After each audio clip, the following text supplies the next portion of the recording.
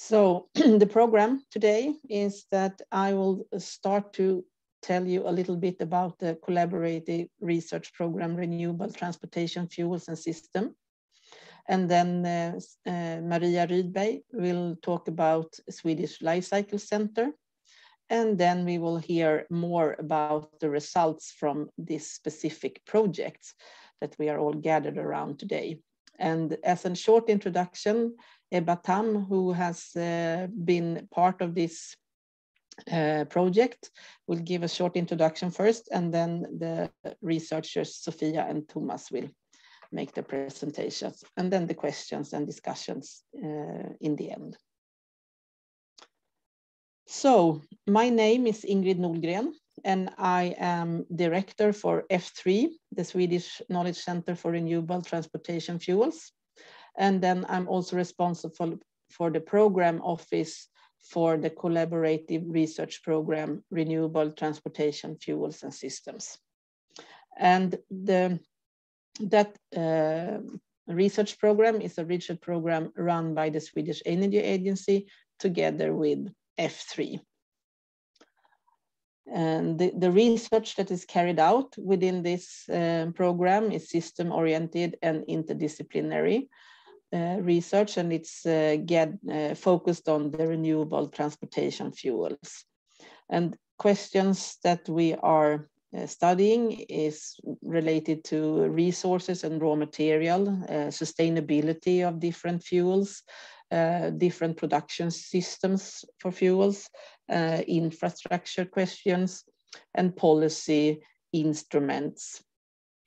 And when we talk about renewable transport fuels, it's a wide perspective. It includes both biofuels, renewable electricity, renewable hydrogen, and electrofuels produced from renewable electricity. And we have several different tools to reduce climate impact in the transport sector, and all are very important. So we have the more efficient fuels, we have to work on that, we have to reduce the transport need, and we have to have as good renewable fuels as possible. And even if all three is very important, in this research program, we only focus on the renewable fuels. And the purpose with the program is that we will find research or get research results and knowledge that can lead to better decisions for politicians, authorities, and industries and companies. This program has been carried out for 4 years now, and before that we had another 3 or 4 years. So we're now in the final part of this period. We have had 26 projects, of which 9 are finished, and you can read their final reports on our website. The remaining 17 will be finished within the coming months. The total budget for these projects have been around 47 million Swedish crowns. So I think all of you know what Energimyndigheten or the Swedish Energy Agency, what that is, but F3, some of you might not know what F3 is, so I will just say some words about that. In F3, industry, academia, research institutes and authorities collaborate for a sustainable transport sector. And we do that by building and disseminate knowledge about renewable fuels. We have 3 pillars. We fund research projects and implement research projects together with the Swedish Energy Agency in this collaborative program I just told you about. And then we put a lot focus on collaboration within F3 with the different actors within F3, and then external communication to spread the results from the research and our funding. The partners within F3 at the moment are 5 universities: Chalmers, SLU, Lund KTH, and then Bio4Energy, which is a collaboration between Umeå University and Luleå University. And then we have the 3 research institutes, IVL, RISE, and VTI. And the industry partners are fuel producers such as Neste, ST1, Preem, Lantmännen, and it says E.ON here, and that represents the biogas part of E.ON, which is now part of ST1. And then we have the vehicle producers, Scania and Volvo. And center host is Chalmers Industriteknik. And as I said, we collaborate with the Swedish Energy Agency, but we also collaborate with the region of Västra Götaland, which are funding some of our network activities and communication efforts. So if you have any questions regarding the collaborative program, research program, or F3, you can contact me. And I also encourage you to sign up for our newsletter, and then you can get all the information about the coming results that will come from the projects that ends within the coming months, and then follow us on LinkedIn. So with that, that was all that I was going to say. So please, Maria, try to take control. Yes, thank you.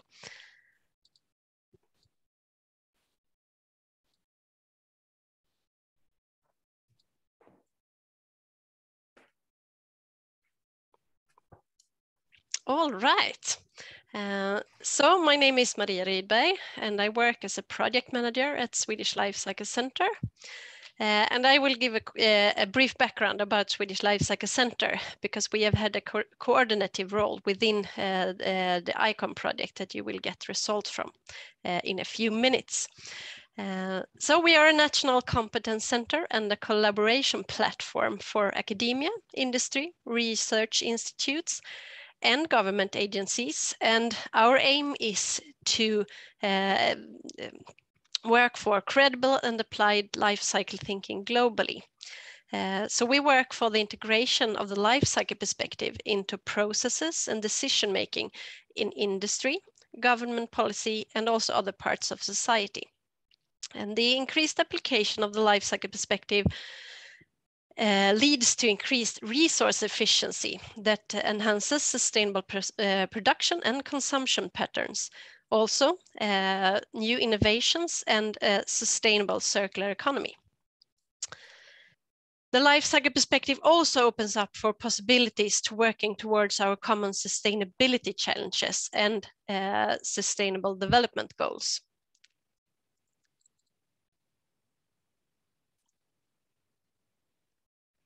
We are a partner-driven collaboration. We started 25 years ago, 1996. We are hosted by Chalmers University of Technology. And within the collaboration, we have 16 partners and also 9 government agencies that are collaborating with the center. Partners on the left and agencies on the right side. And we also just open up for small and medium-sized enterprises to enter our collaboration with a special SME agreement, which we are very excited about. At the moment, our network involves over 500 life cycle professionals that are working in some way with life cycle thinking within their daily operations. One of our key issues is to create a neutral platform for cross-sector solutions, because as you see, our partners are from a few different industries. And to be able to have that, we need to work with transparency and trust. So that is important for us who works at the center to create that kind of platform where we can have the trust, so we can be transparent with each other, because that gives us the opportunity to create better projects. And there are room for other organizations. So if you're interested in what it means and what benefits there are in being a partner, please contact us. Very brief about our way of work. Looking at the figure on the right side, we are in one of these dots now, in the webinars and seminars dots. But our focus is to obtain tools and inspiration for new strategies and working processes to implement within the operations of our partners. We also work a lot with networking and increasing knowledge, both through close contact with other experts within the life cycle field, and also with providing courses and opportunities for education. And of course, we are a lot about collaboration because we think that we can make a larger impact, both through our research projects and within other joint efforts where we can influence national and international initiatives.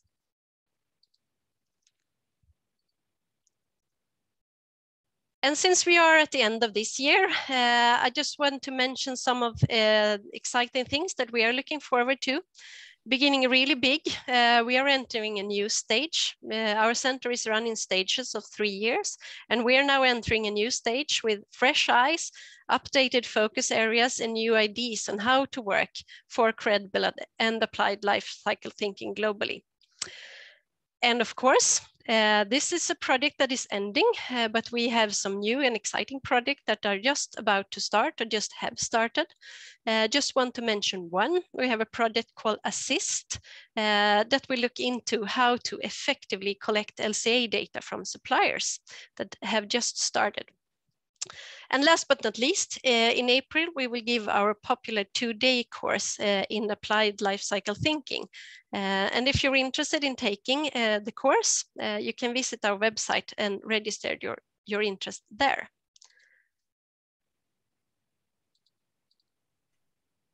No. That was too fast. So I mentioned the website, and that is a great way to find more information about us, but there are also other ways to keep in touch with us. LinkedIn, newsletter, or a regular email works just fine as well. And with that, thank you for your attention, and back to Ingrid.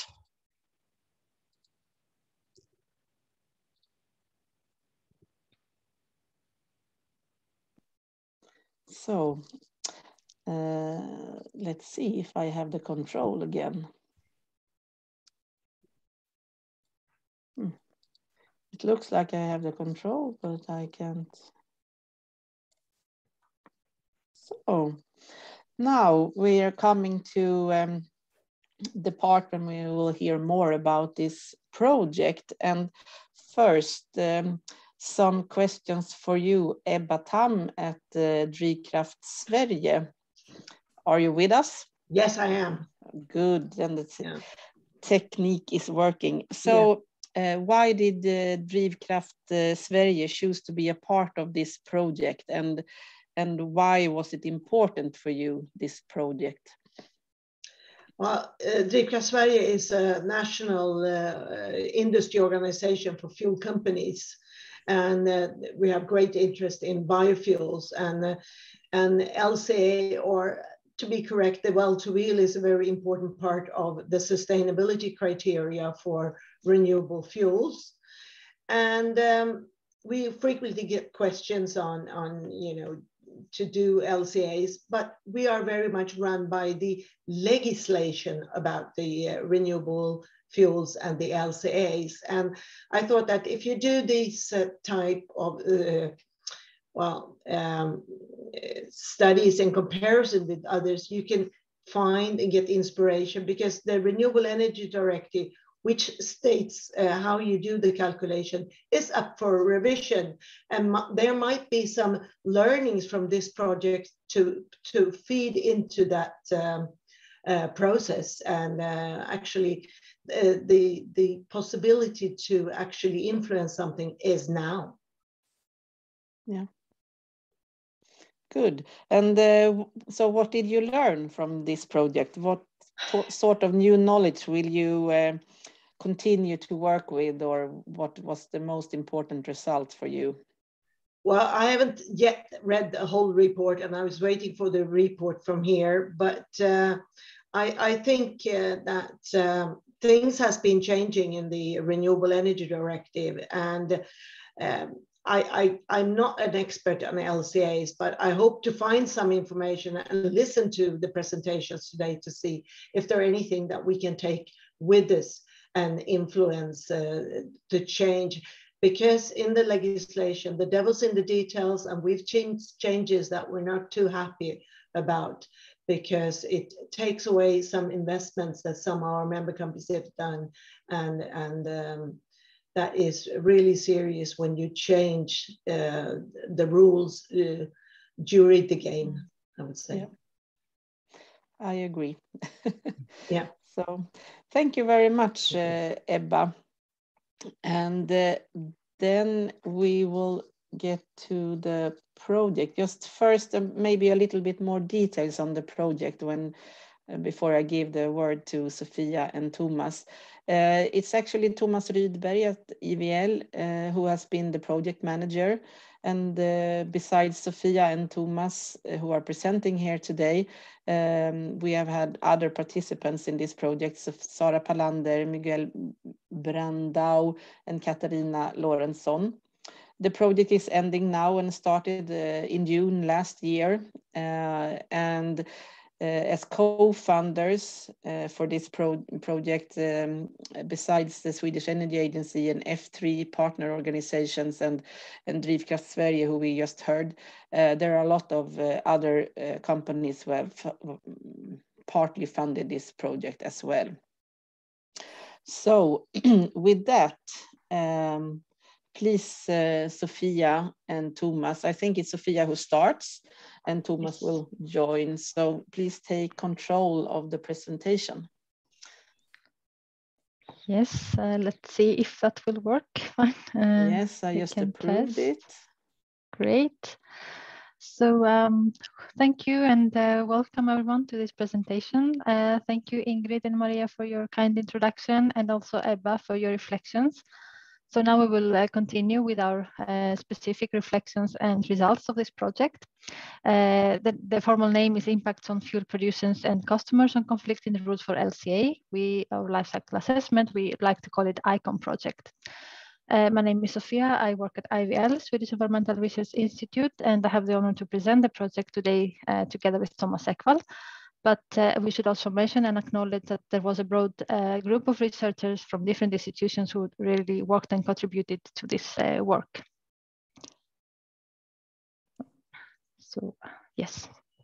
So the agenda for today, we'll start with a short introduction about the project and overview of 3 different life cycle assessment frameworks that we have been looking or analyzing in this work. We have the Renewable Energy Directive, Environmental Product Declarations, and Product Environmental Footprint.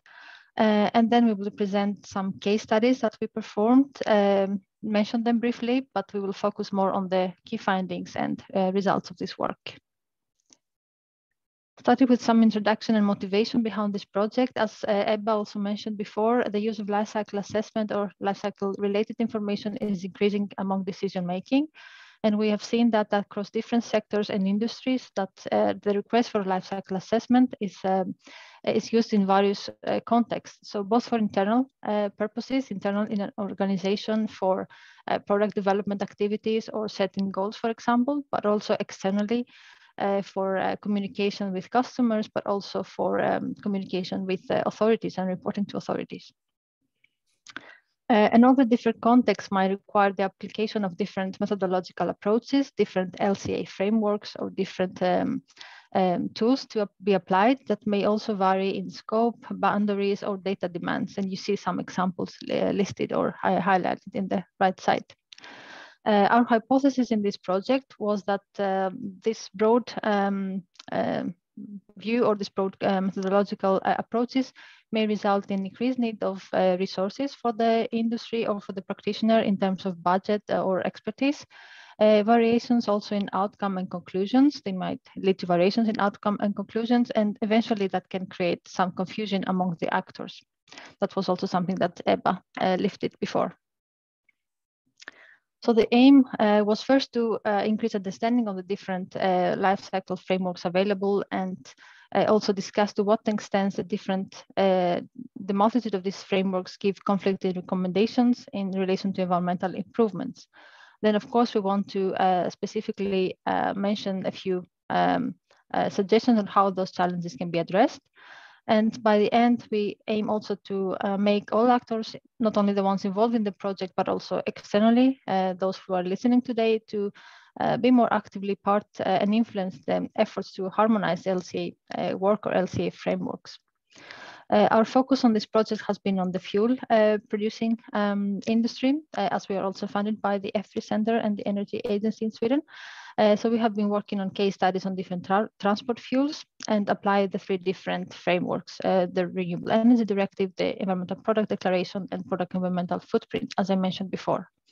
And very briefly, I will go through those 3 different frameworks as a very short introduction. I'll start with the Renewable Energy Directive. That is something that it's very familiar and common among the fuel industry or the transport sector. The Renewable Energy Directive is not really a life cycle assessment framework or methodology as such, but it has a life cycle perspective. It sets the sustainability and greenhouse gas emissions criteria for the biofuels or bioliquids used in the transport sector. And it provides a formula on how those greenhouse gas emissions should be calculated. So a very specific formula that also integrates all different stages of the life cycle of the fuel, of the production pathway of the fuel. And this is a very important tool, of course, for the industry, the specific industry that we are looking at. So we have included it in our work. Another emerging term that is more and more, it's coming up more and more to discussions across different sectors, might not be so familiar in the transport sector yet, but other sectors have definitely adopted it more. It's the Environmental Product Declaration. And Environmental Product Declaration is a verified or registered document that communicates the environmental performance of a product. The method or general rules are described in general product instructions or product category rules that specify guidelines and requirements for different product categories. And there are different program operators across the world that these documents can be registered. And in this work, we have been focusing or looking on the documents provided by the EPD International, that is a Swedish program operator. And finally, we have Product Environmental Footprint, or PEF. This is an effort coordinated by the European Commission, started in a few years ago, and there are also a few pilot studies performed in terms of PEF to develop and promote this method.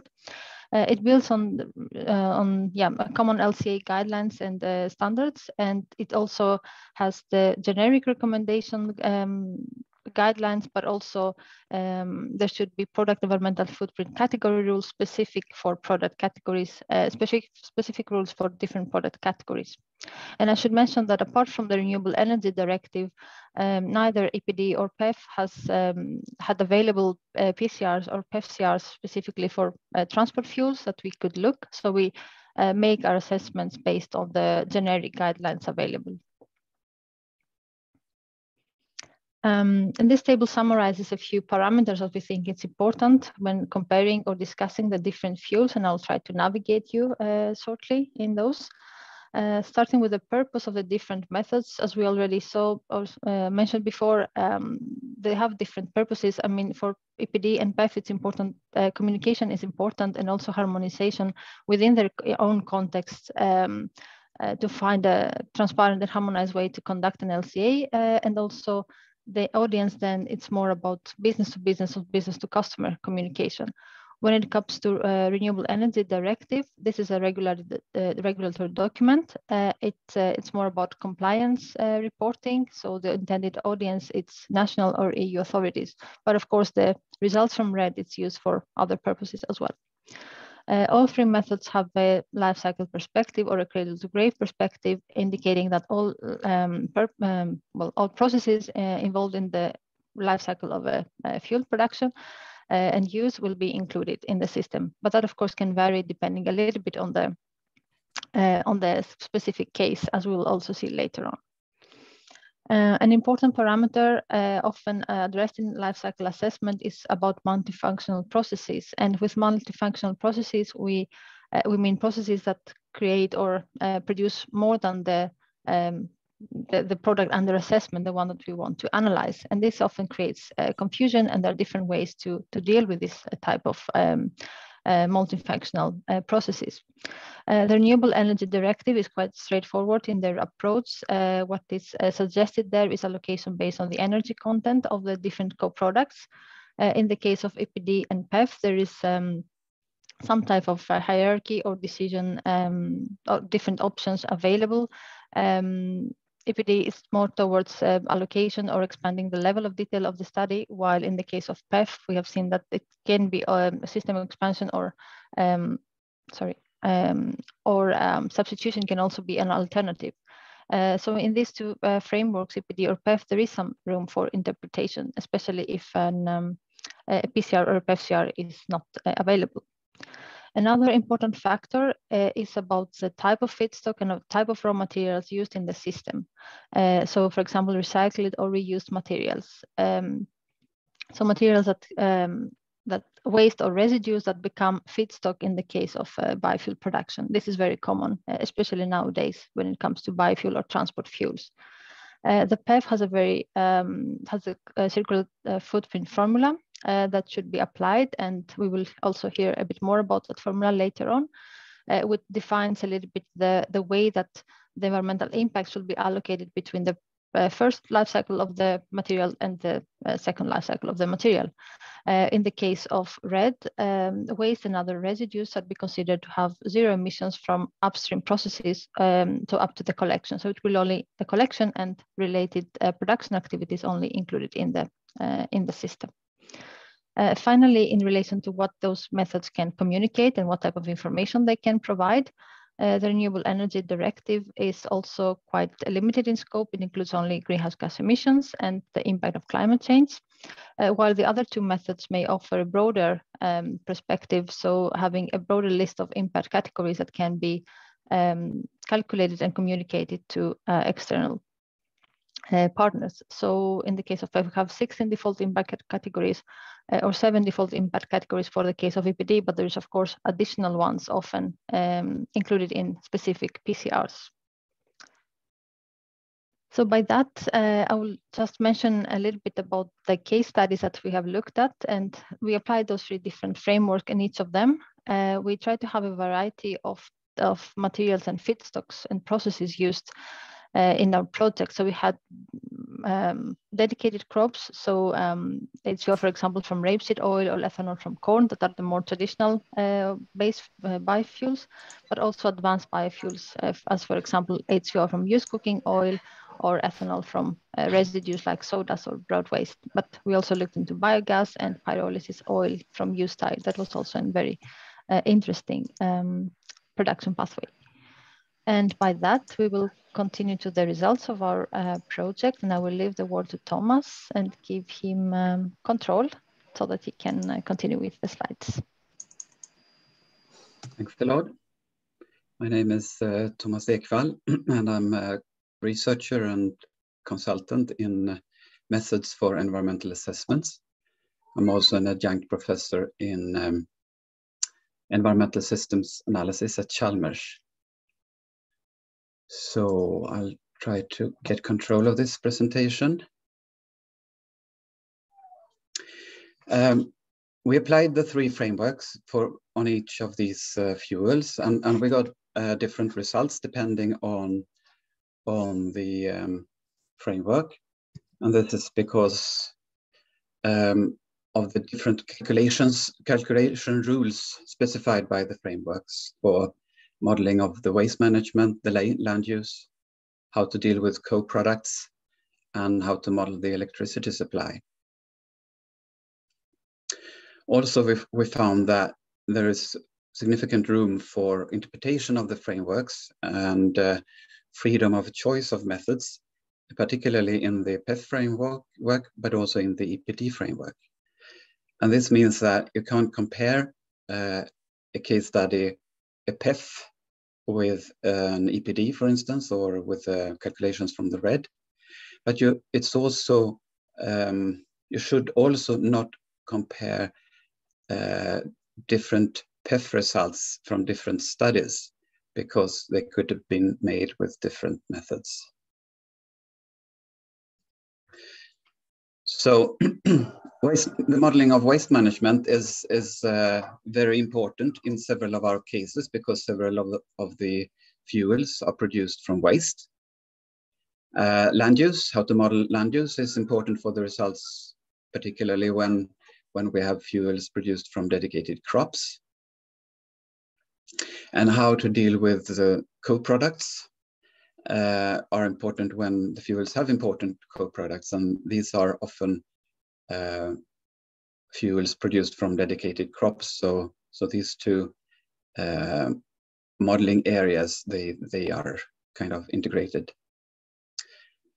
in our case studies. And then the electricity supply is important if the fuel production use a lot of electricity. And biofuel production rarely use a lot of electricity. So in most of our cases, the electricity supply is not that important, but it can be important when you have very little other emissions from the fuel production. And it can also be, and it is also important for the pyrolysis, where you use a lot of electricity.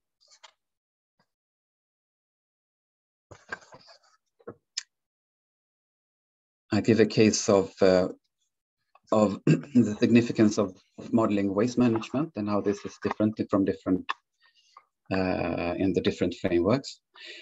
Particularly the PEF framework is different from the RED and the EPD framework in that when you use a recycled material or a recovered energy, you carry part of the burdens of the virgin production. And when it comes to material recycling, such as the recycling of used cooking oil, then the recycled material carries up to half the burdens of the production of the substituted virgin materials. So in this case, you can see the PEF system boundary includes a mix of rapeseed and palm oil, the virgin production on that, which is substituted in our calculations by the pre-treated used cooking oil, the cocoa.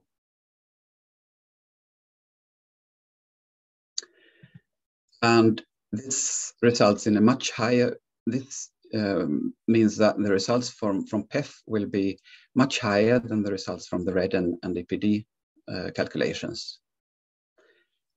And the results from the PEF calculations will also depend quite a bit on what is substituted by the used cooking oil.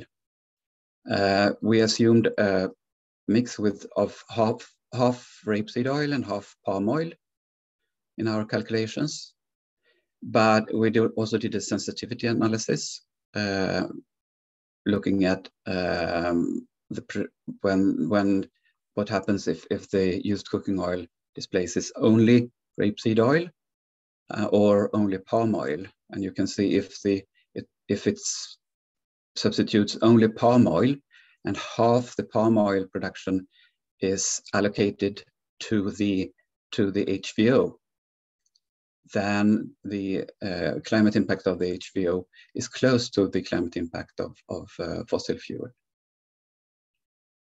So this is what is substituted is very important in the PEF. And what virgin material production is substituted, that depends also on where the substitution occurs. Here we assume that the pre-treated used cooking oil displaces virgin oil, but we could also, instead we could have assumed that the HVO based on used cooking oil displaces HVO produced from virgin raw materials. So you have the point of substitution is later in the production chain. Or you could even assume that the HVO displaces fossil diesel. This is the point of producing the HVO. And then if fossil diesel is what is substituted in the PEF model, then the HVO carries half the production of fossil diesel. You could even, I think, say that the transportation with HVO displaces transportation with a diesel truck, and then the HVO transportation carries half the burdens of the production and use of fossil diesel. So the point of substitution is a bit difficult to identify in a PEF, and it can have significant impacts on the results.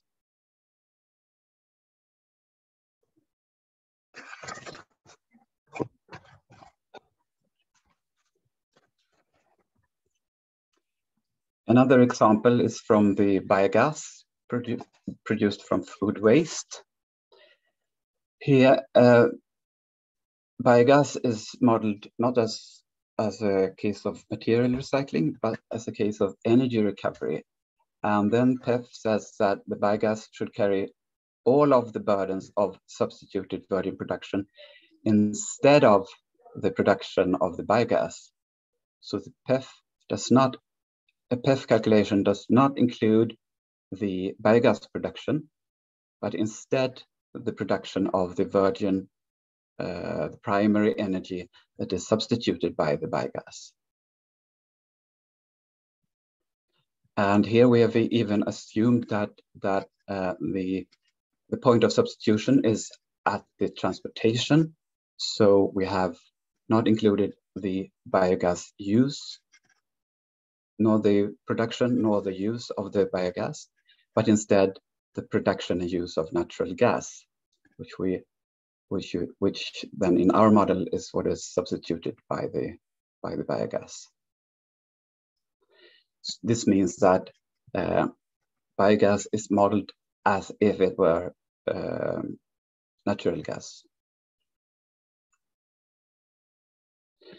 You can see also there is a difference between the RED and EPD framework in this case, and that difference is important because the EPD framework does not allocate any emissions from the biogas production, from the digestion to the biogas, but it's all allocated to the food. While in the RED framework, the biogas production is allocated and considered part of the biogas production chain. This means that the EPD results that do not include any emissions from the digestion, they are quite low. And the PEF results, if we assume that if we model the biogas instead as natural gas, then the climate impact is very high. But this is if the point of substitution is located at the transportation. If it's instead say that the biogas substitutes natural gas when fed into the grid or at the tank station, then the model of the biogas will include production of natural gas, but combustion of biogas. And you have a PEF result which is comparable to the RED, to the results from the RED directive.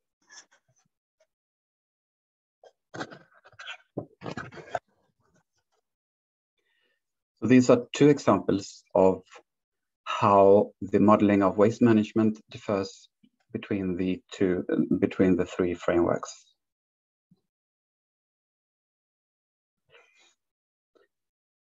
When it comes to land use, that is important because the frameworks all include the climate impact of land use change. And when you have a co-product, like in this case with ethanol from corn, you have a co-product that is dried distillers grains with solubles that is used for feed, animal feed. Then all three all three frameworks say that you can allocate part of the impacts of cultivation and part of the impact of processing to this feed, and then the ethanol carries the rest of the cultivation impacts of cultivations and processing. And you can allocate these burdens in different ways. RED 2 says that you should allocate the impacts and burdens and impacts in proportion to the energy content of the ethanol and the grains. EPD says that you should also allocate, but you can choose allocation freely as long as you don't have detailed rules for how to do this in a biofuel production chain. So to make different EPDs comparable, you would need more detailed rules on how to deal with this allocation problem. PEF also allows for different allocation methods, and in addition, you can expand the system to account for what is substituted by these grains. And when we did this, we saw that probably they displace soybean meal in animal feeding, and then in the PEF can be expanded to include the avoided cultivation and processing of soybeans. And then the PEF results will be much lower than the RED or EPD results.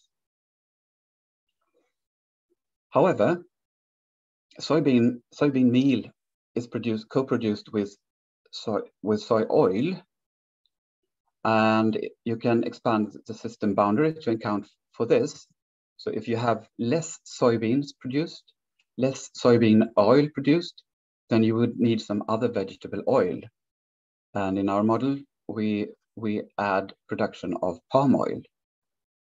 And the palm oil has quite a large impact from land use change, which means that the PEF results then becomes higher than the results from RED and EPD. So you can see that the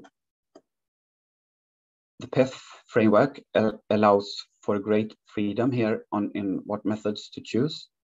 And if you do use a system expansion with substitution, the results will be highly affected by what you assume is or what is substituted.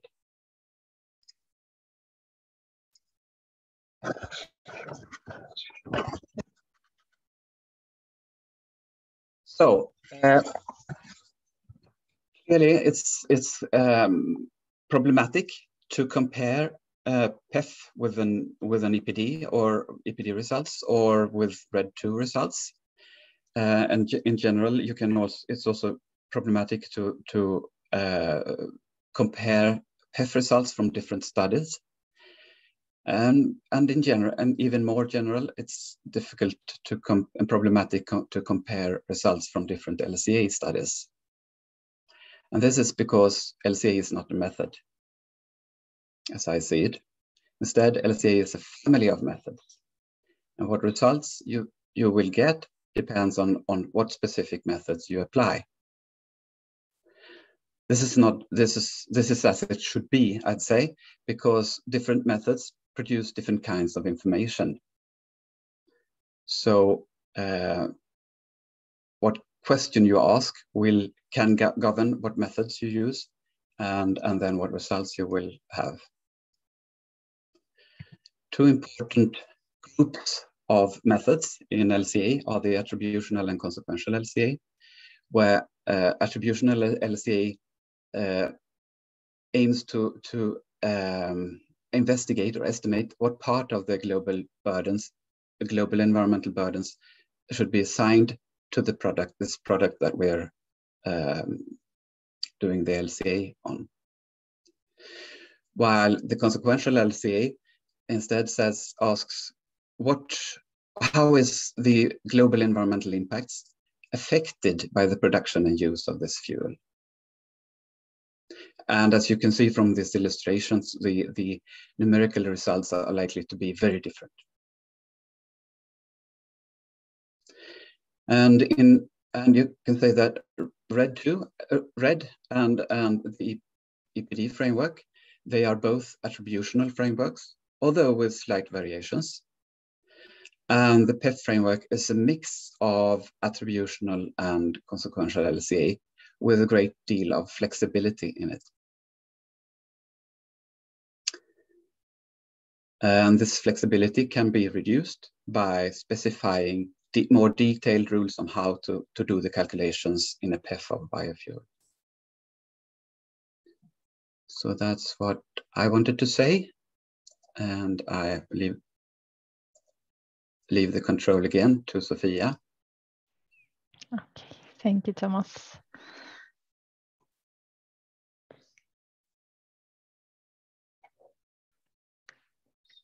Let's see if that works.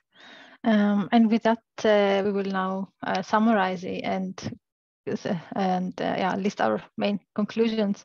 So as we saw from what Tomas presented also, that the methods that we looked at contain fundamental differences, and in general there are different levels. There are different levels of development, maturity, and adoption. And by maturity, I mean more of example of case studies or example of studies that have been using the specific frameworks.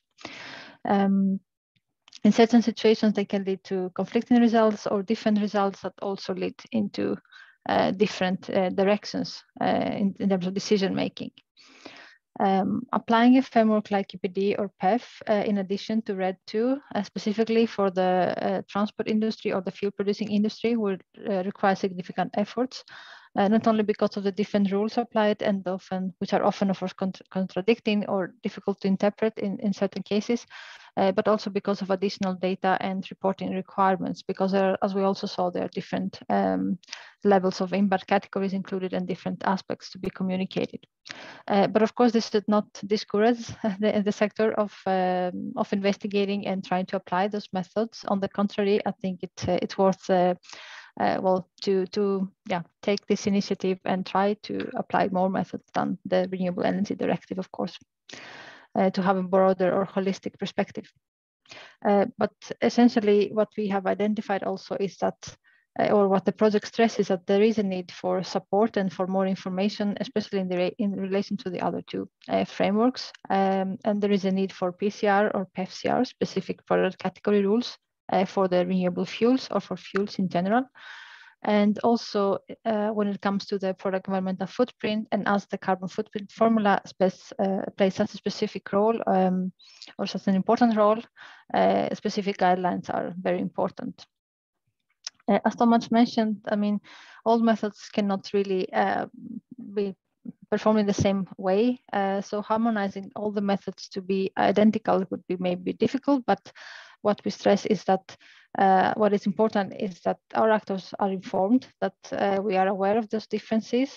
Of course, we try to reduce them. I think what we can try to reduce within the same context of method or the same group of methods, it's this room for interpretations, and that can be reduced by specific rules. But as I said, it's important that we are informed and that we know those differences and that we know what every result that we see represents at the end. And yes, by that, we'd like to close this presentation and send a special thanks to all the project members, not only the research partners, but also the industrial partners that has been supporting us throughout this work. And of course, thank you all of you for your attention, and we are happy to answer your questions. So now, Ingrid, you have. Thank you very much, Sofia and Tomas, for a very interesting presentation.